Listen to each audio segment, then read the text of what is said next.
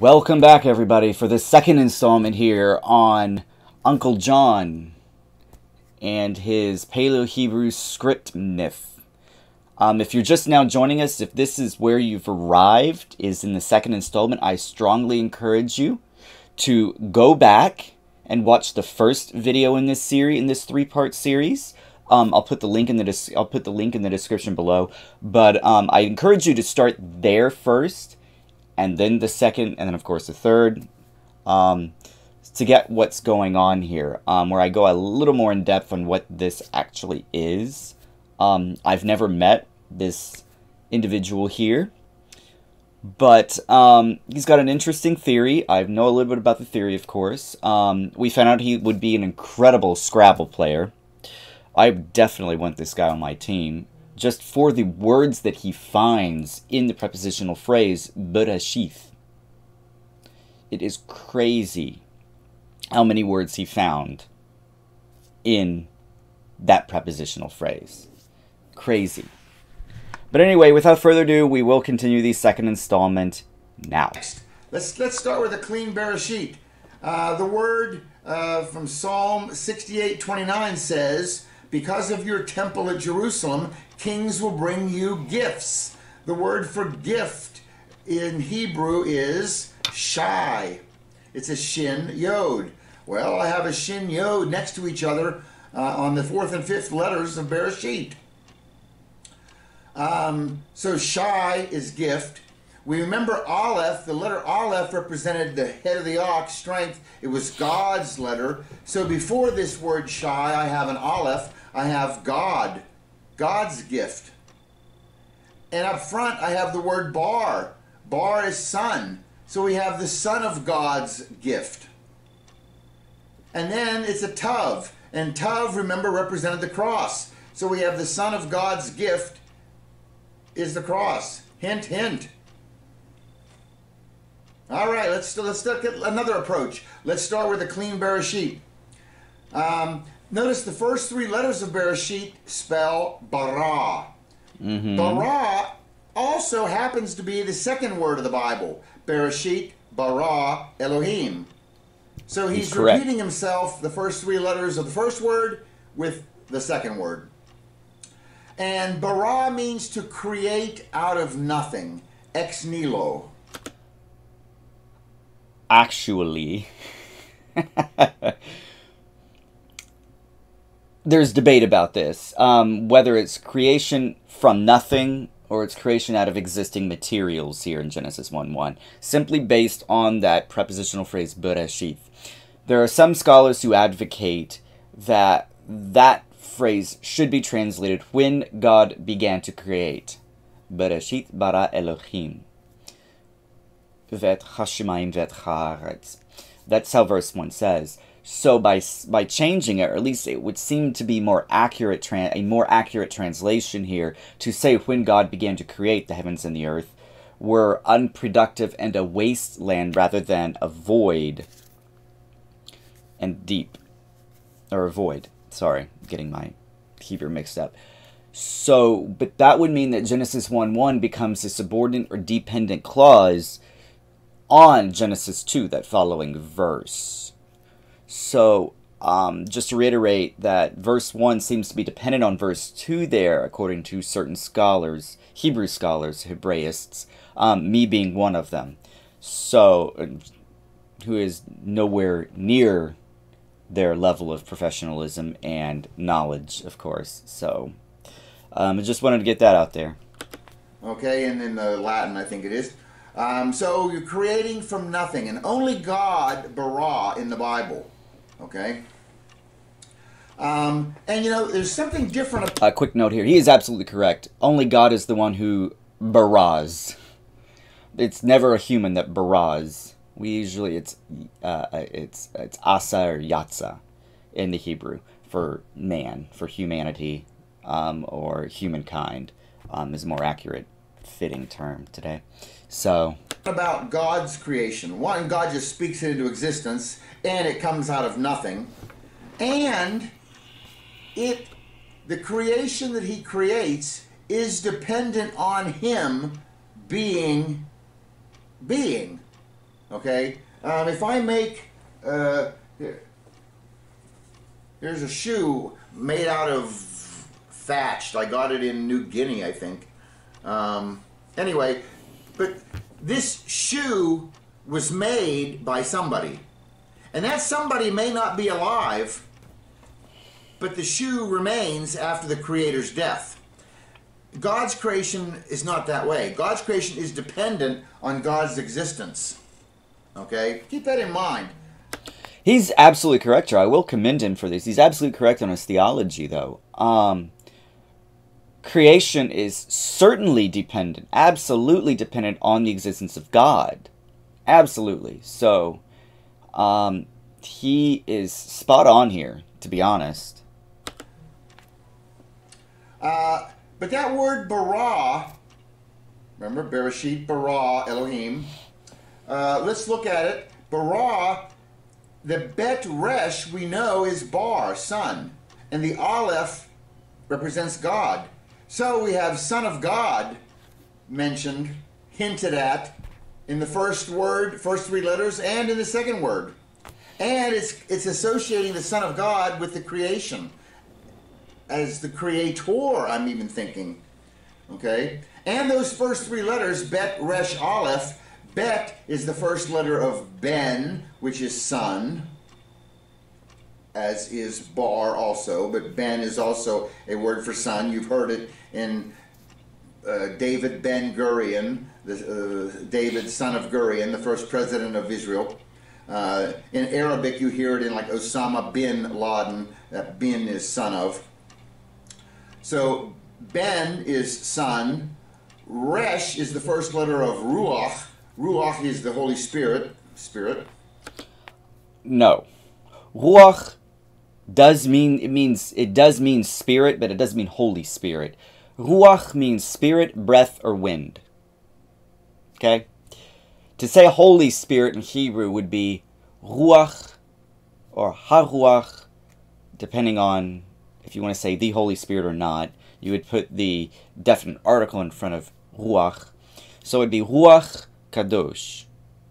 Ruach Kadosh. Holy Spirit. Not simply Ruach. That just means spirit, breath, or wind. And Av, Father, begins with the Aleph. So it also hints at the complex unity, the three-in-one nature of God. And he repeated it first and second word. So you really can't miss it. It's an odd name for the Trinity. So there's bara, and then you have he created, and then Shai is a gift, and then Tav is the cross. He created a gift, the cross. Who's that again? The cross did not exist, as we know it, until the ancient Persians. So the writers of Genesis would not have known. By the way, the cross or the tav there meant gate or door. It didn't mean cross. So again, he's just simply wrong there with the meaning of tav. Just because it looks like a cross doesn't mean anything. Doesn't mean anything. It's interesting how many words he can find in this prepositional phrase, bereshith. It's interesting how many words he can find in this. You guys, I'm not sure if you guys ever watched King of the Hill, and Peggy, Hank Hill's wife, played Scrabble, at least in the first season or so. I think she actually played Scrabble throughout the whole series. But it's interesting that she was a phenomenal Scrabble player. Or Boggle. It might have been Boggle or Scrabble. Might have been Boggle, now I'm thinking about it. Yes, it was Boggle. This is what this reminds me of. She found so many words in that little area. That's what this guy reminds me of. So, sorry for that correlation there, but that's what it just sort of reminds me of. Okay, let's start with a clean Bereshit. Look at the first four letters. The first four letters spell brosh. Bet, resh, aleph, shin. And brosh is a type of tree in Israel. It's a cypress or a pine tree. Mm-hmm. Okay, it's not the general term for tree. It's a specific kind of tree.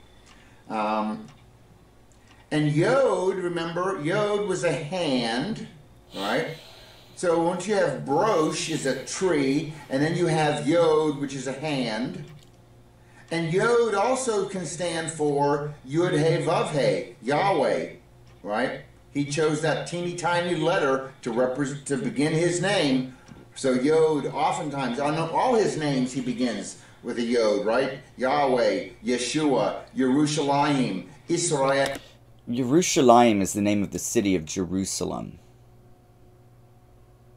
He's correct that in the word Yerushalayim, the Yod begins the word. But the word itself, Yerushalayim, and the city itself existed before the Old Testament was ever written or conceived. So he's sort of anachronistic here, in that Jerusalem existed probably in the early Bronze Age. And we have evidence of this in the Armano letters, at least, that Jerusalem existed before the writers penned Genesis. So, he's sort of being anachronistic here.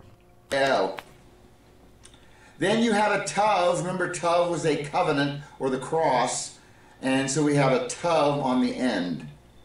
Well, that's an interesting way to break up Bereshit. And by the way, does anyone know what kind of wood they used for the cross?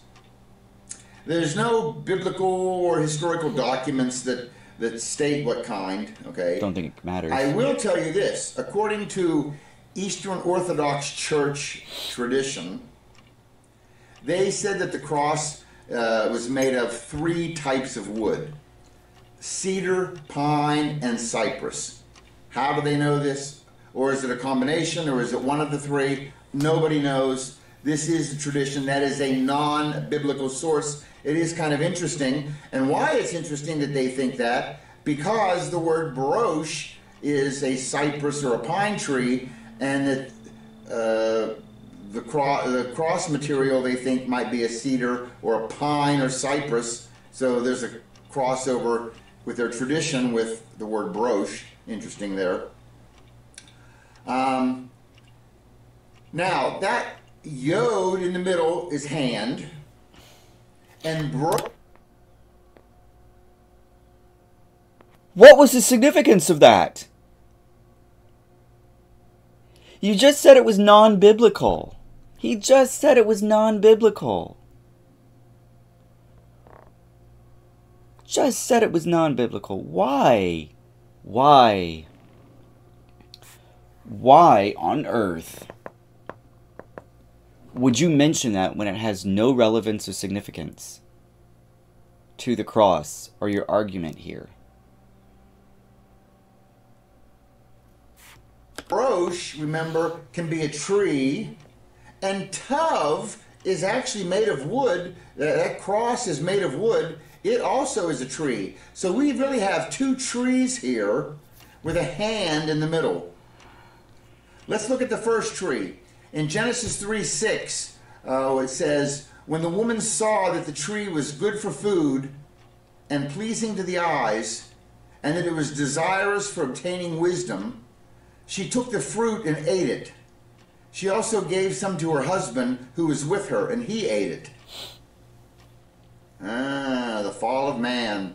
So we have Eve, Chava, her hand is reaching out and touching a tree, which is forbidden. Okay? The reaching out... Just so you know, the touching of a tree is not forbidden. It was a certain tree in the garden that was forbidden. The tree of the knowledge of good and evil. And that's it. They could touch trees. They could touch the fruit of other trees. Just that particular tree. Out is not forbidden. The touching even isn't forbidden. But she is in the process of sinning. Her mind is made up. She's going after this fruit, okay? So putting a hand on the tree is this first sin, and we kind of see it. Not kind of see it. It's right there in your face. You got a hand, Yod, and you got a brosh, a tree. Okay? So how do you remedy this sin problem that this hand reached for this tree? Well, it's look at One interesting thing here before he continues is that Eva, or Ava, Eve, depending on Ava, my German came to mind, sorry. Eve in English, Chava, isn't even in the word. The hey there isn't even in the word. Bereshit.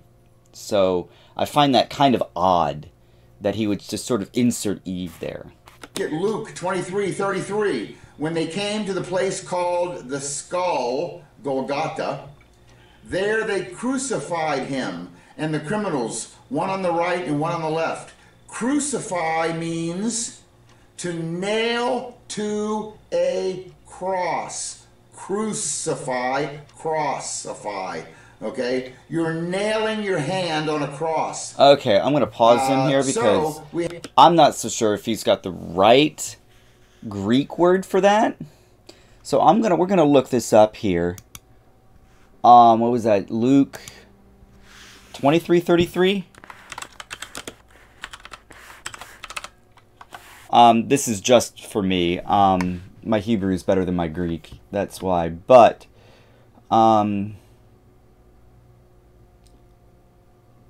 let's see here. Kai chotiathon epiton topon ton kalumenon kainion eke estauros. And here's the word, I think.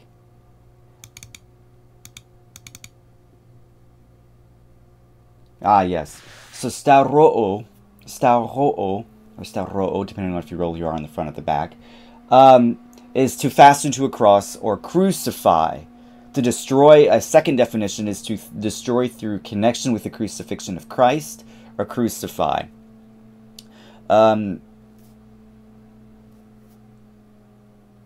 It doesn't mean crossify. It just means crucify. It's just you crucify someone. That is, you fasten to a cross.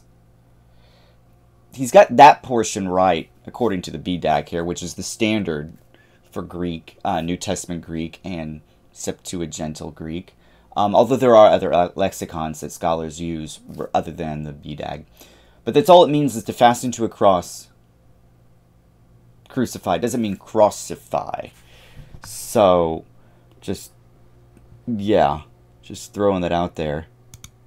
So, anyway, we digress. Yeah, how do you remedy Eve's hand on the tree? By Christ, Messiah, Yeshua. He puts his hand on a tree and has it nailed to a tree. He becomes that sacrifice. This is such a far stretch to reach. And by the way, I have to comment, what is up with are those fake flowers? Those seem to be fake flowers. I was just distracted by those flowers, that's all. Beautiful. Anyway. Brilliant. And look at Yahweh's name. God's name is Yahweh. Yud He Vav He. Yod is the Hebrew word for hand. He is, hey, wow, a revelation. Vav is a nail. Hey, a revelation. To express revelation or to reveal in the Hebrew is galah. Galah. It is a third hay verb. Aramaic, it is the same. It's the same word in Aramaic, biblical Aramaic. Again, he reverts back to these pictographs that existed hundreds of years before the Hebrew script, even the Paleo-Hebrew script, even the Hebrew language came into existence, which was in the 10th or 9th century. This is ridiculous. Ridiculous. If you put them together, the hand reveals, the nail reveals. Who's this? It's a painting. All right, let's look at a clean Bereshit again. Oh dear. Again, Boggle or Scrabble come to mind every time. Raspberry juice and water is today's drink. Okay, clean Bereshit. Notice the two nasty. middle letters is Aleph Shin. Aleph is strength. right? Head of the ox. Shin is destruction. It was 2 teeth. Okay, so we have this word. No, sheen or shane means tooth. Nothing more. Nothing more. In the middle, Aish. It's strong. Called it. Called it. I knew it. I knew he would go here with Aish.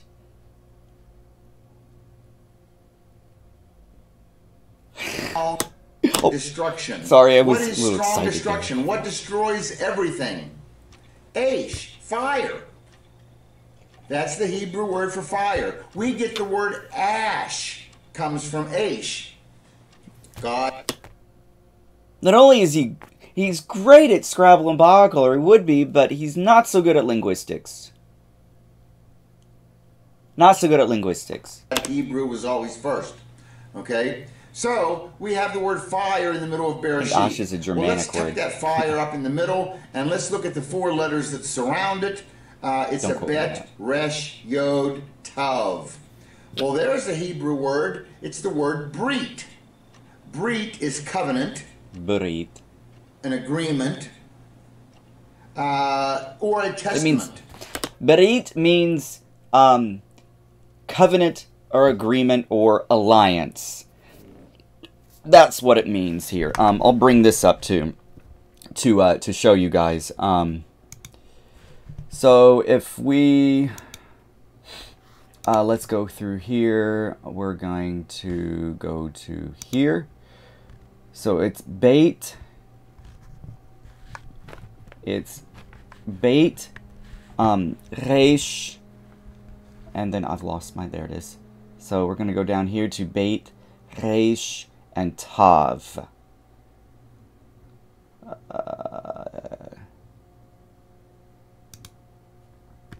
Here we go. Is this it? This might be it here. Berith. Nope, nope, that's salt. Sorry. If I can find it here, hopefully.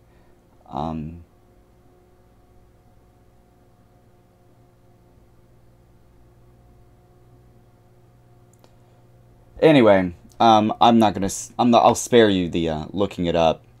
But Berit means covenant alliance. So he's got that right now. Okay, we'll go maybe on. you've heard of the Brit Hadashah, the new covenant.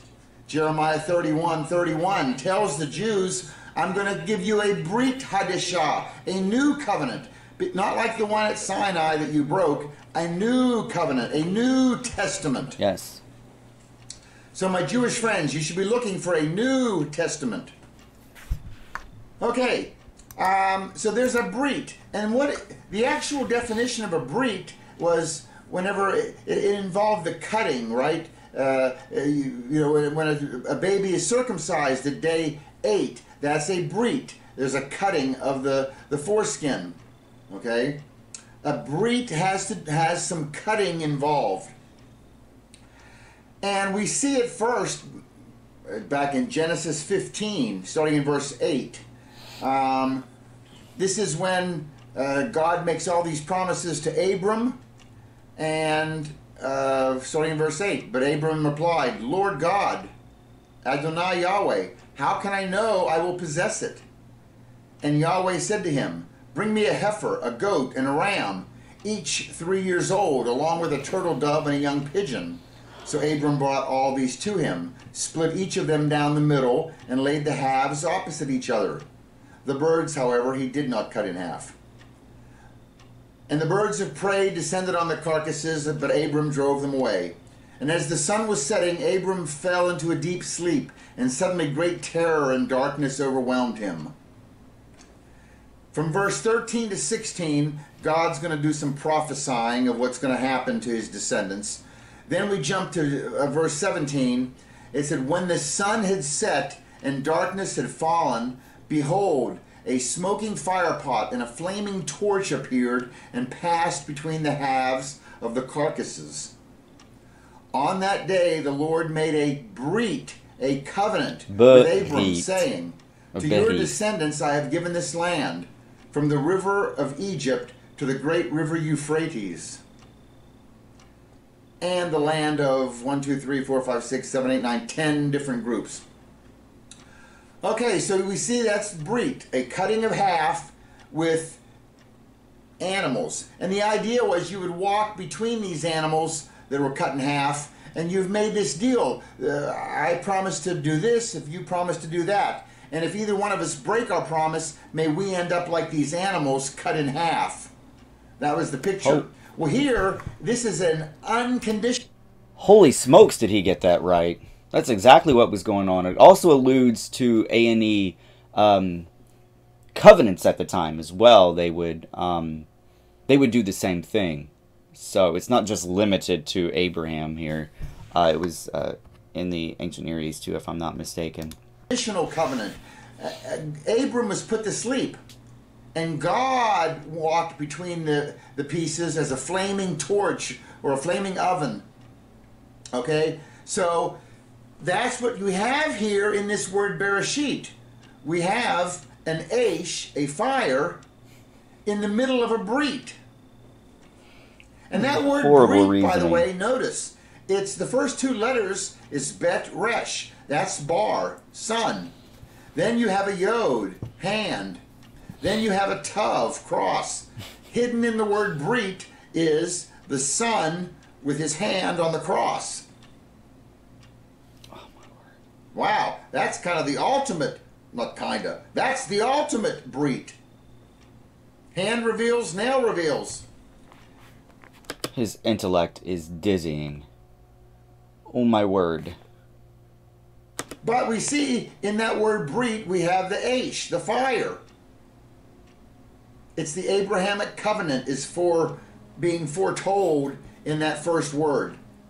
And that Abrahamic covenant, that's huge. This is where... Okay, I have to stop him here. Yes, Genesis 15 says that. It uses the word berith. Berith. Which means covenant, alliance, anything like that. But I'm surprised he didn't go into the New Testament here, where someone comes to baptize with fire and water. With fire. Fire is the key word. The Greek word there is pur. But it doesn't fit his purposes here. That's why he doesn't use it, unless he uses Septuagint. But my guess is he probably favors the Hebrew over the Greek any day of the week. Haha. That rhyme there is free of charge for you guys. But what I'm trying to get at is that the word berit is used throughout the New Testament. The Mosaic Covenant, guess what word's used there? Berit. I honestly think, let me see here. Let's go to Genesis 12 here. I'm going to go to Genesis 12. See if the word is used in Genesis 12, because I thought it was. Beginning here in verse 3, we've got avarka varkeka khalelka aor v'nivreku v'ka kol mishpachotcha adama. Vayelek Avram kasher diber elav Yahweh vayelek ito lot ואברהם בן 5 שנים ו70 שנה בצאתו מחרן. ויקח אברהם את שרי אשתו. So what's going on here is God's calling Abraham out of Ur, or Ur-Kesh. Some people think it's Ur in southeastern Mesopotamia. I don't think so. I think it's more closer to Haran. But there's some debate about that. But that's what's going on here. So he takes Sarai and his son Lot, and they go to Haran. So that's what's going on. I really thought that it would have had the word berit in here if I can look it up. Maybe I'll be 0 for 2 today looking up things I'd like to look up here. Your seed, the land, this land. I will build your name, or I will build an altar there. Levet el Chai. I could have sworn he used the word berit here. No?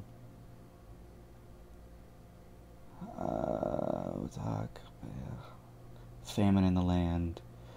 Okay, I won't bore you with details here. I thought it was. I can't. It's inconclusive, shall we say. We'll call that inconclusive. It says, Abraham believed, this is 15:6, Genesis 15:6. Abraham believed God, and God credited to him as righteousness. That's how you get to heaven, by faith. Yes. It has nothing to do with works. Abraham was put to sleep. He had no say in this breed. Abraham just believed. Very nice. Okay, let's look at Bereshit from a different angle. Let's get a clean Bereshit here. Again, different angle. Notice... This is interesting how he restarts it over and over and over, coming up with new words here.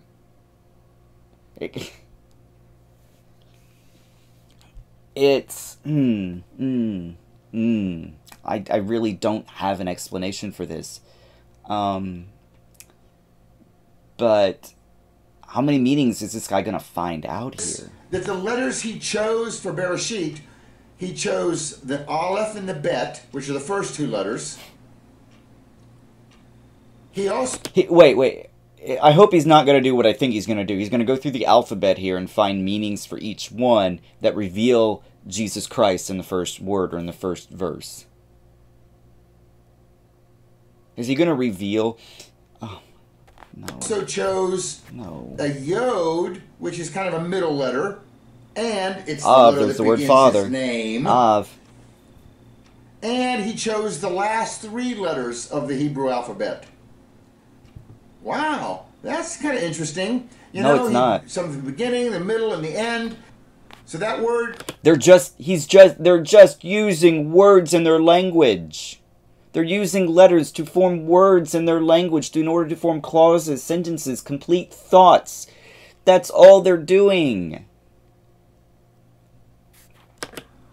Bereshit, it kind of encapsulates the entire Word of God, right? In English, if we say, he knows it all from A to Z. A to Z, it's the beginning and the end. It captures the whole alphabet, the whole language, right?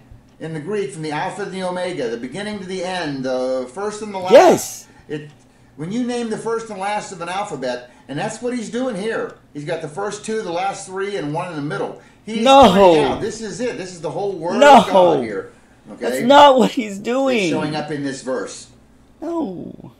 Very nice. Disappointing. And in John 1:1 in the New Testament, it says, in the beginning was the Word, and the Word was with God, and the Word was God. That's because John is saying that Jesus Christ is the Logos. He's the second person of the Trinity. That's what the whole prologue is about. It's revealing the divinity of the second person of the Trinity, namely Jesus Christ. Interesting. This is the only other verse in the Bible that starts in the beginning. Yes. And it's a theological reference to Genesis 1:1, which I'm sure you're going to tell us here in a few seconds. It says in the beginning was the Word. And here in the first in beginning, Bereshit, we have the whole Word encapsulated there. Okay? Not in Genesis 1:1. Nice. No, you don't. John 1:14 goes on to say, and the Word became flesh and dwelt among us, and we saw his glory. Glory is of the only begotten from the Father, full of grace and truth.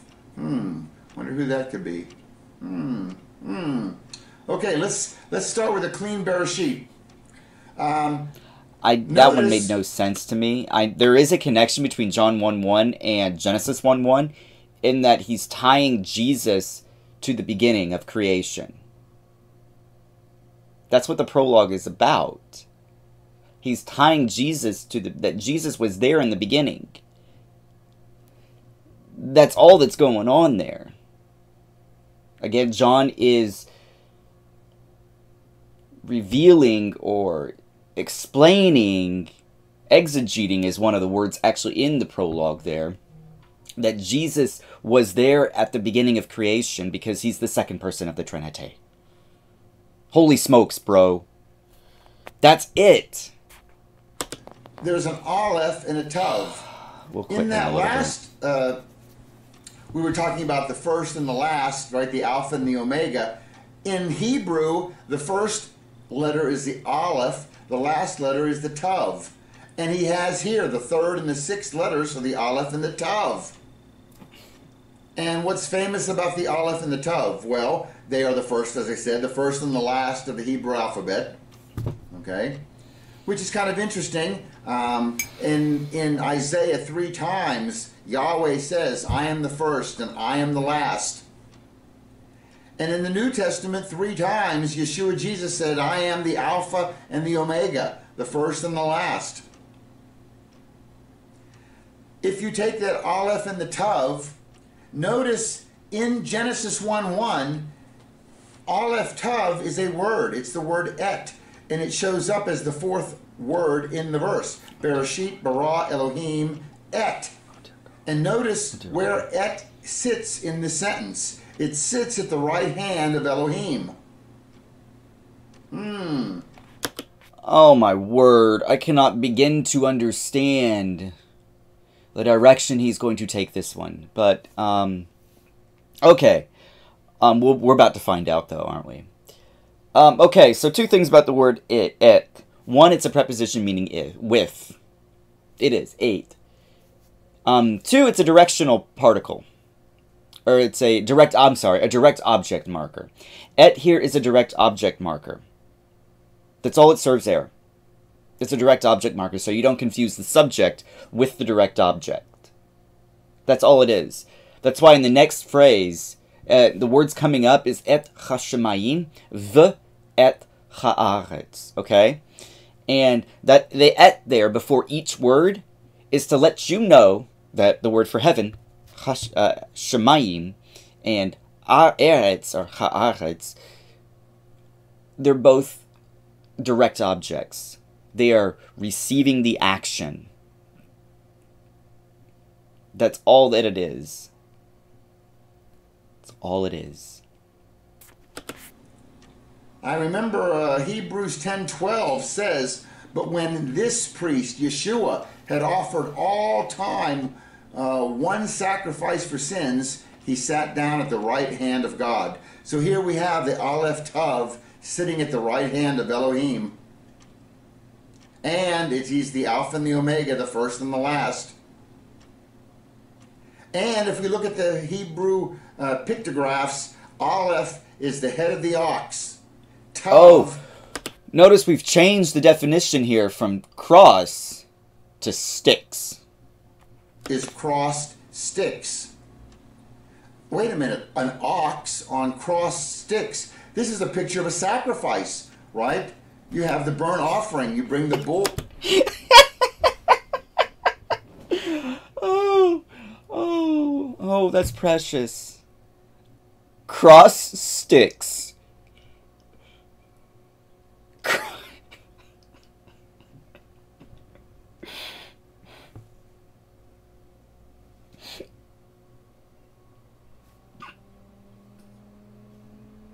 Hold on. Oh. Not today. Not today. Okay. Bull, and you kill it and you put it on the wood and you burn it all up. That's a picture of the burnt offering. No. We also know, what is Aleph? You're wrong. Also, Aleph is strength. Aleph is God's letter, and Tav, beside cross sticks, is a picture of the cross.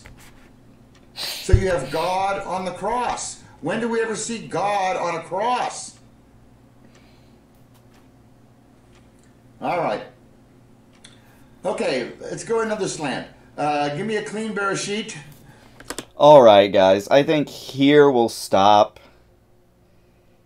We'll stop for the second installment here. I'm sorry. Cross sticks had me in stitches. What a way to conclude, right? So next week we will conclude this 3-part series on the Paleo-Hebrew script myth with our friend Uncle John here. I'll put a link in the description for the original video again. And again, if you like this sort of content, please hit the like button and subscribe. And I will see you guys in the next video.